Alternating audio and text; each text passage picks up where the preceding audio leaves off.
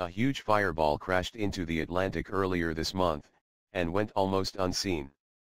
The event took place on February 6 at 1400 hours UTC when a meteor exploded in the air 620 miles, 1,000 kilometers, off the coast of Brazil. It released energy equivalent to 13,000 tons of TNT, which is the same as the energy used in the first atomic weapon that leveled Hiroshima in 1945. This was the largest event of its type since the February 2013 fireball that exploded over Chelyabinsk, Russia, leaving more than 1,600 people injured. That fireball measured 18 meters across and screamed into Earth's atmosphere at 41,600 miles per hour. Much of the debris landed in a local lake called Chelyabinsk. The Chelyabinsk fireball had 500,000 tons of TNT energy, 40 times more than the latest impact, according to Phil Plait. As impacts go, this was pretty small, Plait writes in an in-depth report in his Slate blog. After all, you didn't even hear about until weeks after it occurred. Had it happened over a populated area, it would have rattled some windows and probably terrified a lot of people, but I don't think it would have done any real damage. Ron Bailka, who works for NASA, first tweeted the event after it appeared on the space agency's Near-Earth Object Fireball page. Plait estimates that, given the explosive energy of the most recent fireball, it was likely to be around 5 to 7 meters wide. It is unlikely that anyone saw it, but it was probably picked up by the military, who record atmospheric explosions.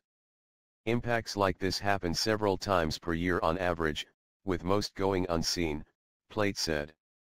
It's the much larger impacts that we should be worried about.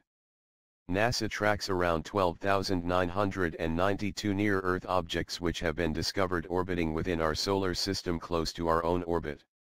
It estimates around 1,607 are classified as potentially hazardous asteroids. In September, Paul Kodas, manager of NASA's Near-Earth Object Office at the Jet Propulsion Laboratory in Pasadena, said, "There is no existing evidence that an asteroid or any other celestial object is on a trajectory that will impact Earth. In fact, not a single one of the known objects has any credible chance of hitting our planet over the next century.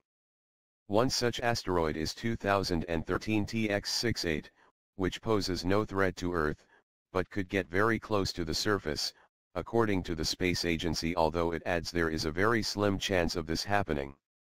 The 100 feet wide asteroid, first spotted when it flew by Earth 2 years ago, will make its return on March 5, and this time it could get incredibly close. The whale-sized space rock may skim past Earth at just 11,000 miles, 17,000 kilometers, which is around 21 times closer to Earth than the Moon.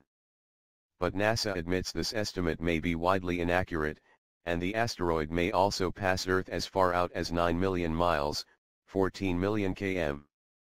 The variation in possible closest approach distances is due to the wide range of possible trajectories for this object, since it was tracked for only a short time after discovery, NASA explained.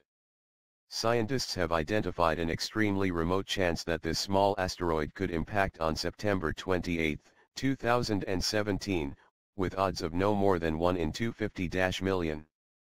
Flybys in 2046 and 2097 have an even lower probability of impact.